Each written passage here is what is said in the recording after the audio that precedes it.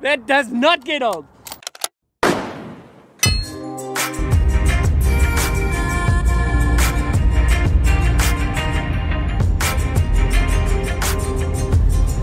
Guys, good morning. Welcome to a very nippy rain session. There's a little bit of wind, a brisk wind if you will, sort of from, we're going to be shooting there, so sort of from the 10 o'clock position.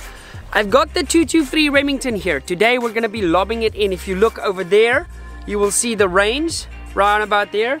And there's some white specks on the back there. So we're going to be lobbing them in over the buildings and dropping them into the range. Now you might say, Pete, that is very irresponsible. Which it would be if there were people there, but there's nobody there. So if you're watching this video and you see the buildings and the stuff, we came here really early as the sun was rising. The sun's actually just crested there. Luckily the sun's also sort of towards our 9-10 o'clock, so it won't interfere too much shining into the scope. Without further ado, let me get set up on a little ridge here and range that target. I've got no idea how far that is, but my goal is to test the ground pod, and we'll circle back to the ground pod just now. But let me get set up.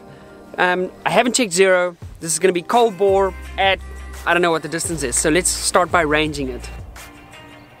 Okay, so I'm getting 610 meters. I don't know if my time of flight will allow, but if it does, I'm going to try do a double tap. So I'm going to have to be really quick, get 2 rounds in the air before the first one hits. So let's see if we can pull that off somehow.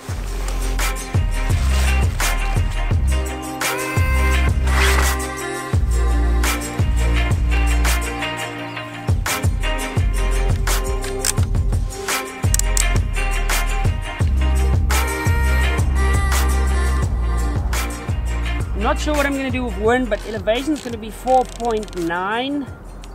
Okay, boom, let's load up some rounds.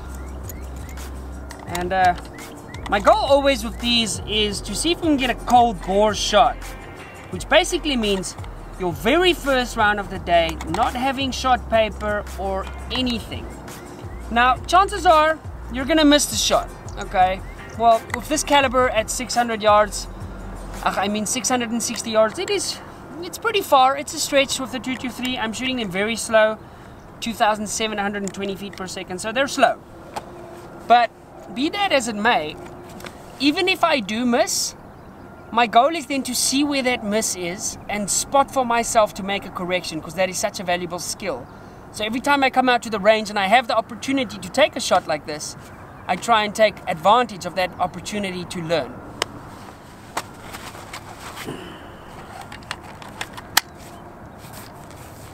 Okay, have to make some adjustments because we're dealing with a little valiki here.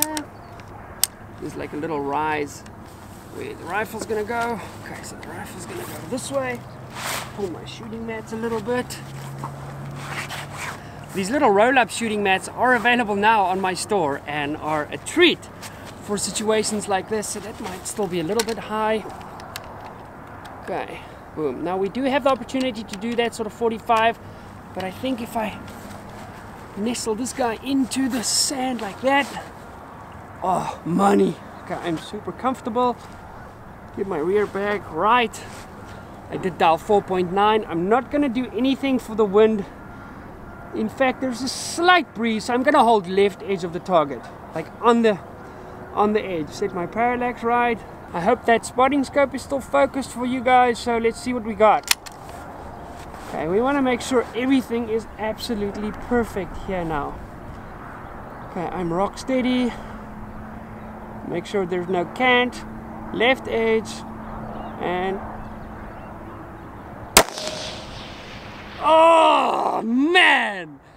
Okay, so I was able to pick up the trace all the way there, and I thought it was going to be a banker because the trace bended in. The wind was absolutely perfect, but we hit like, I don't know, a target low, so I'm gonna add 4 clicks and see if we can make a follow-up hit here. But the wind was money.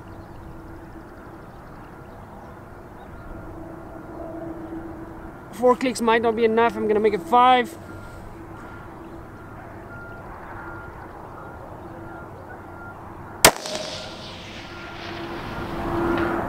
Ding! Okay, 5 might have been too much, so let's take 1 off. and send another one. That hit like on the left-ish edge, so I'm going to hold a little bit less wind.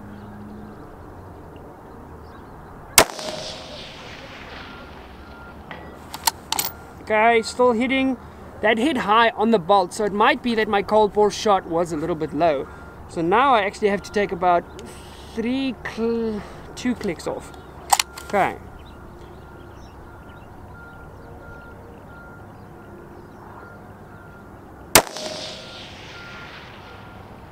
Okay, in the middle, right. Okay, I'm gonna fill up the mag a little bit. Let's see if we can get 2 rounds running, downrange, before the first one hits. So, bop, essentially. No pressure. Okay, we are still fine here. The range is still safe. There's no people coming down this road or anything. Okay, this is gonna require a fast bolt manipulation and a very fast follow-up shot, and it's going to be a really good test for this bipod, because you need to be able to hold your rifle rock steady to be able to do this. So I don't know if we'll be able to get 2 in the air, but we're going to try. So we're going to try, let's say we're going to try 3 times to do that. Let me just get comfortable. I actually need to get rid of my jacket here. Okay, again, this is about 660 yards.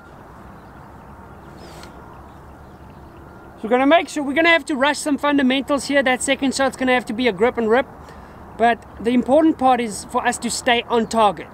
There's no way to do this if you're not on target. So let's see. I'm going to do the first one slow. It's like a warm-up one, and then we'll give it 3 good goes.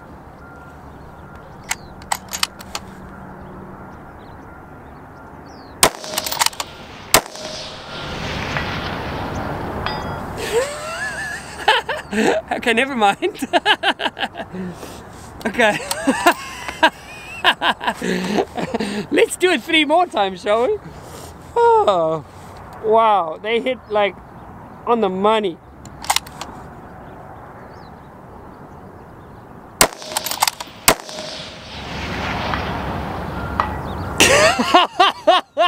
That does not get old.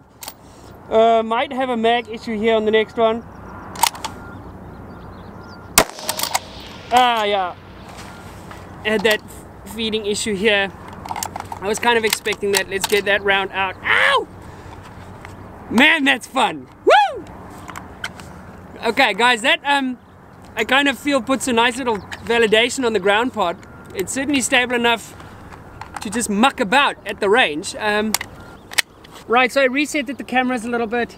Some clouds have moved in. I hope it doesn't cause a point of impact shift. But you gotta be quick. So let's see if we can make it 3 for 3 with the double taps.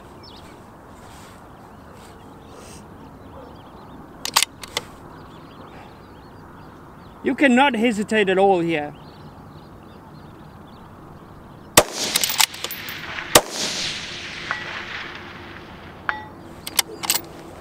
Too easy, baby.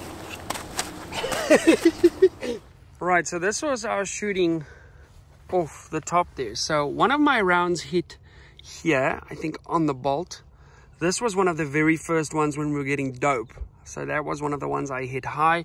First one was down here, then I hit there, then we started dialing up, and then this is sort of that double tap groups.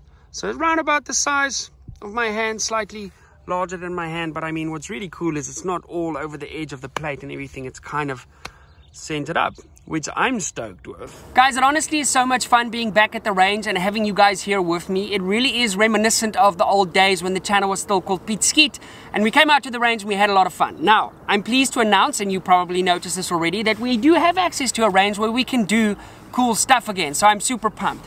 Now, the little rifle I was using today, just checking for cars, the little rifle I was using is my 223 Remington.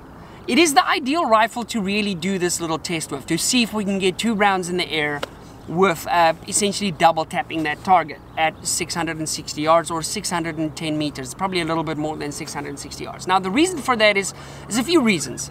It's a very slow round. I'm shooting it at 2,720 feet per second. So that basically means it's flying there, it's spending more time in the air on the way down to the target, which gives me more time to recover from recoil, find the target, and squeeze off another good trigger pull.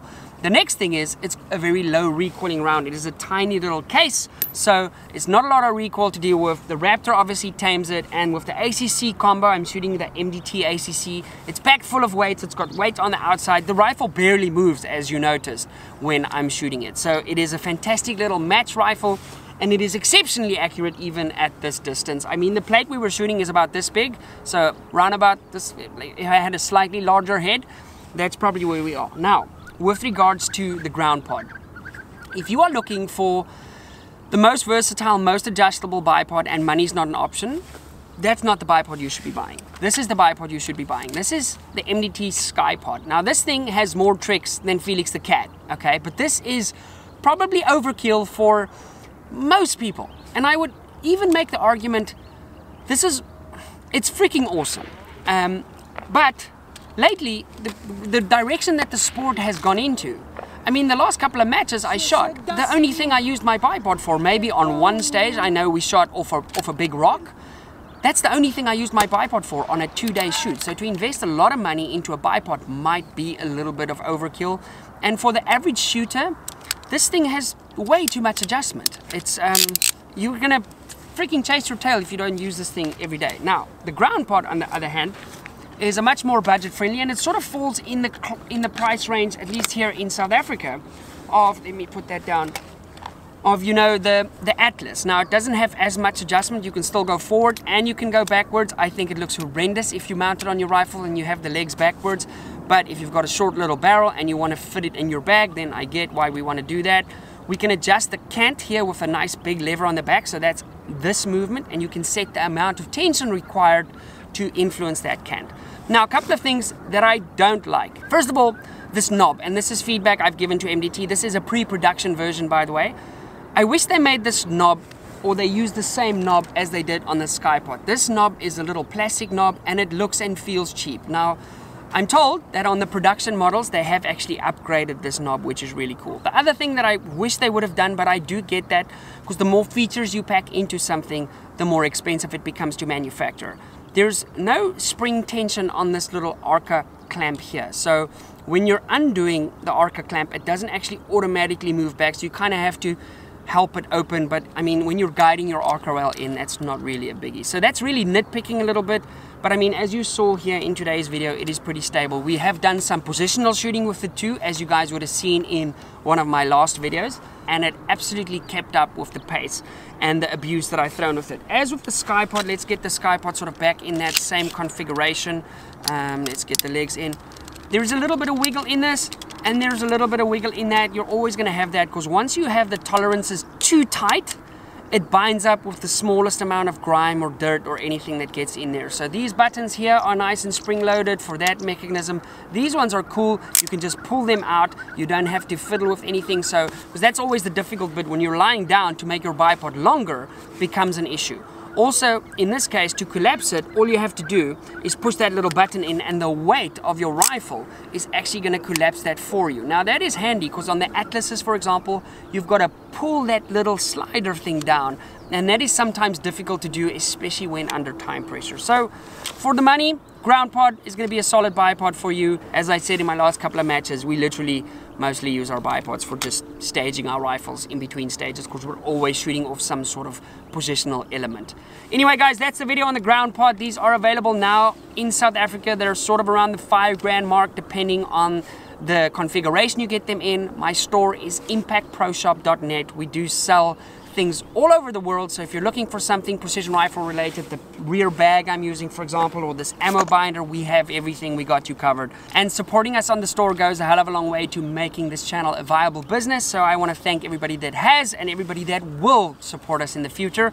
We have some very exciting news with regards to the store. We're opening up a physical store very, very soon in the Durbanville area, so keep an eye out for that. Anyway, guys, have a great one. God bless you all, and let me know if you like the video. Bye.